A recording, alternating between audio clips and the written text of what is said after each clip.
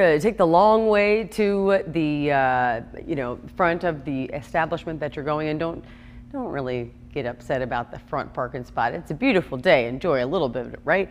70 degrees and sunny, 67 in Tuscaloosa. We're at 66 degrees in Clanton, 65 in Talladega, 68 in Gadsden. The stretch of dry weather will continue. We still have another couple of pretty warm days and dry too. The visible satellite view, always love the view from space. When the sun comes up, it illuminates some of those mid to upper level clouds. So just a little bit of cloud formation across portions of the Tennessee Valley and looking at southern Arkansas right now. Our next big weather maker that will be located right now, or at least showing a little bit of increased moisture developing across portions of the Rockies. But the real moisture surge that comes from portions of Canada.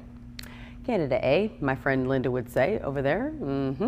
This is a good afternoon though, like I mentioned, if you want to sit outside and enjoy a little bit of lunch on the patio. 73 degrees by 2 o'clock this afternoon. Our average high for this time of year should be about 64 degrees. So we're running about 10 degrees hot here.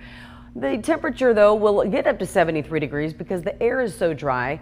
Sunset is at 4:44, so we will have these shorter days and the sun going down a little bit sooner, but at least you do get that warmer weather. In our weather pattern, everything is moving from west to east. Just looking at the map here, the coloration, the orange and the red here across portions of Texas, we are talking about a warming trend, and so everything moving from west to east. Cold air locked up into the Great Lakes. Our next big weather maker, we were just zooming into the northern section over by Canada. That's where you'll find the coldest temperatures. So the futurecast does show a line of showers and storms approaching as we move into Thursday. That will likely be the day that we'll have rain more often than not. Moving into Thursday, I'd say around 3-4 o'clock in the morning, it approaches Memphis. And so it's going to move into some really dry air. It may really narrow out and rain chances are not going to be abundant here. And it will be followed up by a cold surge. It just will be very dry too. So I don't expect to see a lot of accumulation is what I'm getting at here. The temperatures drop into the 60s overnight tonight. I do think there will be some more humidity in the forecast, and we'll track everything in real time. That line that we're just forecasting there with our WBTM 13 live Doppler radar as it moves in from the northwest though. The chance for showers is just for Thursday.